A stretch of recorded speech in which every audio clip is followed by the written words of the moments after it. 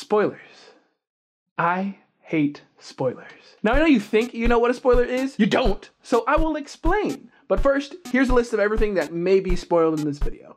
When you think of a spoiler, you probably think of someone telling you like a character dies or some secret that's essential to the plot or something like that. And while that is a spoiler, I would call it anything that I, the viewer, would have liked to find out on my own. I don't look at trailers, I skip anime intros, I don't watch reviews, I don't even want to know the star rating of something I'm about to watch. And that is because once you know you're about to watch a product, all coverage is now a spoiler. You're going to see it anyways. Now you probably think that I'm doing too much and that's like way unnecessary, but I promise you it is. Great example, Across the Spider-Verse. I have known about that movie since before it even had a title. And I did what anyone else would do when a sequel to their favorite movie was announced. I blocked the word Spider-Verse, I skipped every trailer, I didn't watch anything, nothing got through my wall.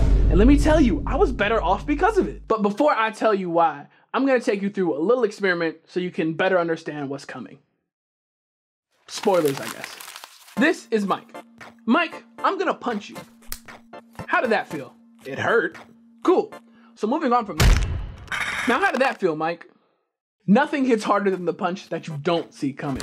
So flip back to me in the theater and we're watching the best part of the movie where Miguel pins down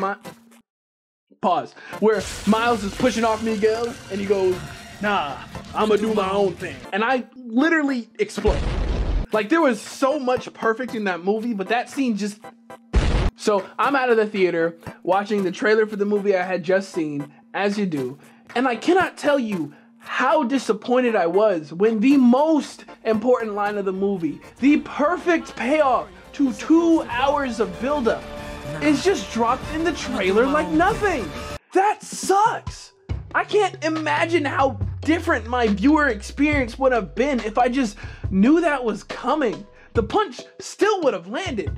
Don't get me wrong, but I don't want a love tap. I want to be knocked out. I was already very anti-spoiler, but after that, I went off the deep end. This philosophy spread to books and... Yo, editing Hart here. I was gonna have like movie posters go up the screen here, but they had like the villains on them and I didn't want to get spoiled. Anything that I might possibly like watch or perceive in the future, I skipped all trailers for.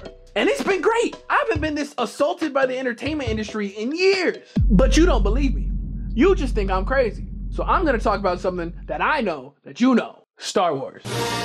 Now, I am not a Star Wars fan in the slightest, yet I can't acknowledge how big of a franchise it is. But I think you would agree with me when I say it's pretty lame nowadays. Blame Disney if you want to, but when it comes to the main story, it doesn't really excite anyone anymore. And I think I know why. It's because every aspect of Star Wars has been spoiled to you before you can even watch the movie, for me at least. I knew what a lightsaber was way before I saw any Star Wars movie. Luke, I am your father was a common meme for me growing up. But I want you to imagine. The year is 1977. The most exciting film you've seen was this boxing movie that came out last year called Rocky. You're sitting in the theater watching this blonde boy, and a space wizard comes up to him and hands him a laser sword and starts moving things with the Force. Now, you don't even know what that is, but it's the coolest thing you've ever seen. So this dude starts learning how to use his magical powers and laser swords to kill this super evil dude, Darth Vader. Fast forward 5 years of hype and 2 super epic movies later, you find out that this dude was his father the whole time. That would absolutely blow your mind.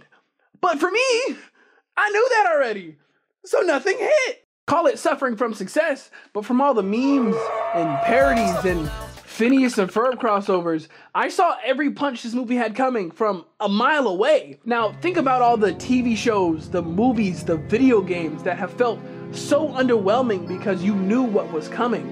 The films that you skipped out on because the YouTubers told you it was bad. The video games that lost their charm because you knew every outcome before you even touched it. So I'm making a simple challenge to you. Skip the trailer. Don't watch the Let's Play.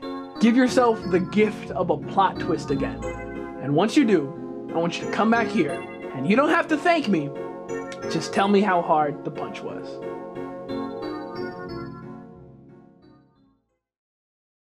Real quick.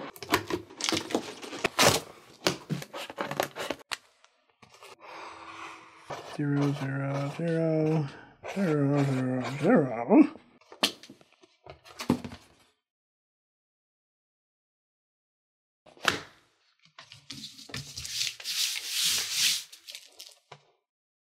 This year, God willing, we're going to hit 5 million subscribers. So if you'd like to be a part of that,